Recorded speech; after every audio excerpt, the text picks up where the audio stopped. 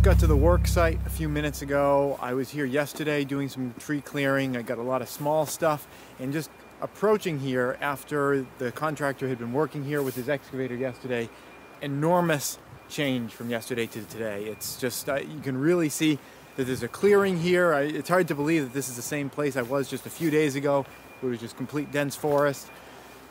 You can really feel the spot where the house is going to be, where it's going to be bermed up against some of these rocks. We are still going to need some clean fill back here, and there are still some more trees to come down. This one right here, this gigantic white pine just next to us, and there are still some trees, you know, back behind you to the south that I'm going to have to take down just to get light in for the solar panels.